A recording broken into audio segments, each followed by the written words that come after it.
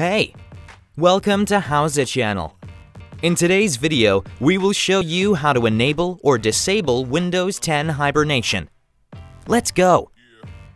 Go to Cortana search line and type Command Prompt. Click on it. Type the command powercfg-h off and press Enter. That way we disabled Hibernation. To enable Hibernation, type the command powercfg-h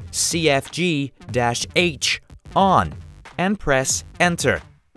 Please note, this command won't add Hibernation option to the Start menu. To do so, go to Cortana search line and type Control Panel. Click on it. Choose Power option. Click on Choose what the power options do on the left side menu. Click on Change settings that are currently unavailable. Check Hibernate to show in Power menu. Click on Save Changes. That's it!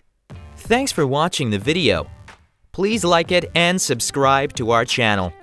We upload new tutorials every day.